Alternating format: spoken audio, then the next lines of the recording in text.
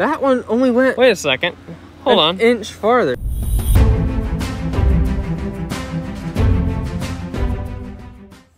Hello everyone, welcome to part 2 of my series exploring energy versus momentum. Before I get going, I feel it's important to actually provide some explanation about why I decided to do this test. So I originally got the idea for this test after watching a video by Todd's Workshop. So Todd of Todd's Workshop, he does a lot of crossbow work, medieval type crossbows. It's really interesting, check him out if you haven't already. But so, in his video, I forget the title of it, I'll probably post a picture of it, but he had heard stories that people were using crossbows to shoot through sandbags because the rifle bullets would be stopped by the sandbags, but crossbow bolts would zip right through them and hit the guy on the other side. So he did a test with his lockdown longbows, shooting an arrow through sandbags that would have stopped even a .308. And so my idea is, well, I wonder if a slower bullet that's heavier would go through more material than a faster bullet moving at a faster, lighter bullet. So that's kind of the logic behind why I'm testing this. And so let's go over to our test bench and get started. Okay, so this is what we got for today. We once again have our Seneca Eagle Claw. This is at the same power setting as in my previous video. And this is what took a while to get. And this is our homemade ballistic gelatin. The mix for this is 16 ounces of gelatin to 1 gallon of water. And so the goal is we're going to see how far this guy goes through and this guy go through. And then I'm actually going to do it again, but we're going to crank the Seneca up to 30 plus foot-pounds. Not its most powerful setting, but its second most powerful. And we're going to see exactly how far these go and see if we can get some answers to my original question. Okay, so first up, just like last time, our lightweight pellet. The weight for this is 13.12 grains. I re-chronoed these and redid all the numbers for them. This should be about 766 feet per second, 17.1 pound-feet of energy. And our momentum score is just over 10,000.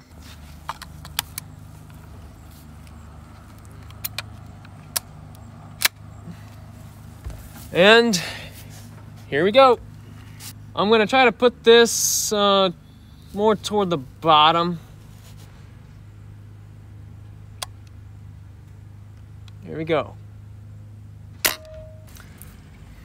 Okay, so next up is our heavy pellet, the JSB Jumbo Monster. These are 25.39 grains.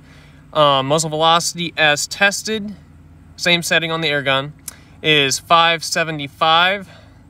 Our energy is 18.6. So that's another 1.5 pounds, but that's only 9% more muzzle energy, so that's the best we can do, and it's gonna have to work. You can't really get exact with this. The adjustment's a little too coarse. But our momentum is 14,600. So we're still actually about 45% more momentum than the previous pellet. So we're going to see if that makes any difference. Going to put this one high this time. Okay, let's go have a look. Okay, so, hey, let's get this in the sun. Let's see, hope you guys can see that. But our low pellet is right here on the bottom. The heavy pellet right here is on the top. So, I think that's a pretty definitive answer to what momentum does on target.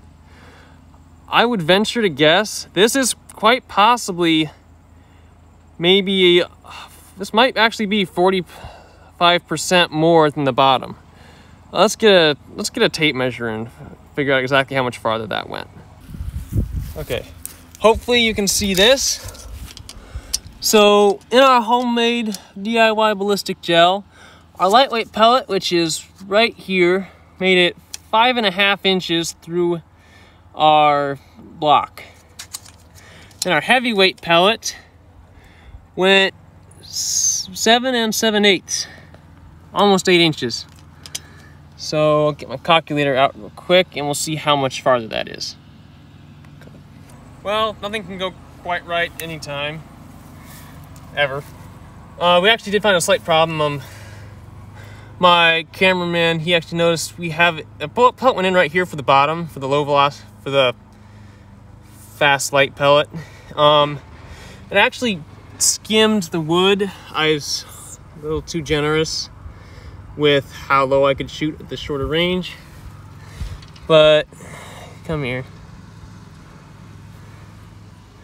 So I don't actually see any actual damage to the pellet except for just a touch right here. But for fairness, we're gonna have to shoot the low speed. Why I keep thinking low?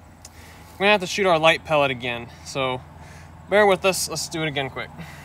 Okay, so the lightweight pellet again. This time not quite as low.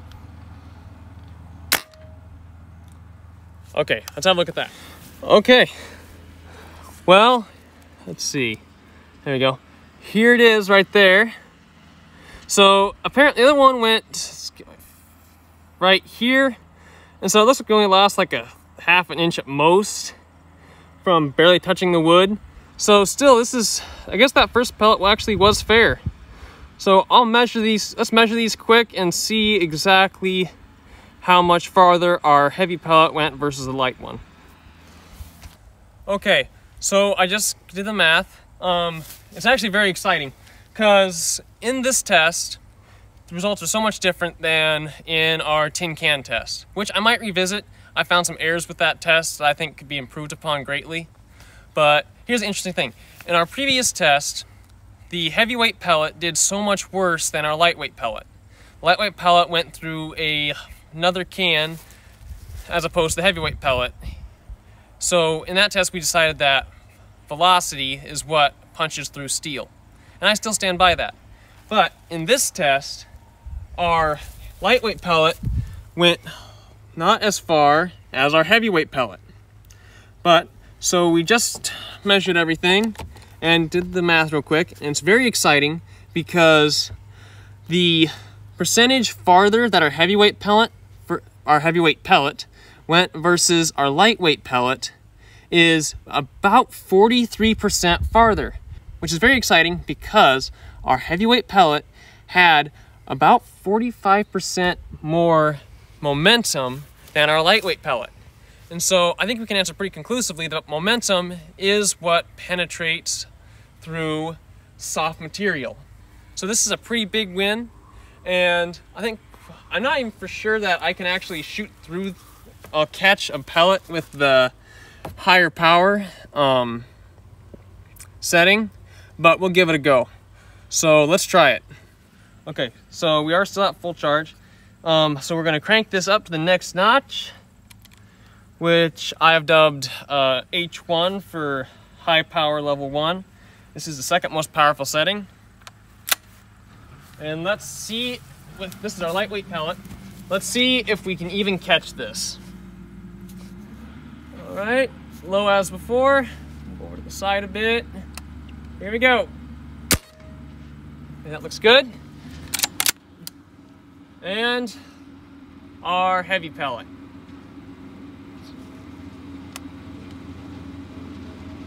Right here, probably is right. Okay, let's go have a look. Okay, so let's start with our lightweight pellet. You can probably see it, but our lightweight pellet that we fired last, is right here, and our first one is right here. The approximate numbers for our second pellet are as follows. So our velocity is about 1,022 feet per second. Our energy is 30.43 foot-pounds, and our momentum should be roughly 13,400. And so what's the increase between our previous numbers?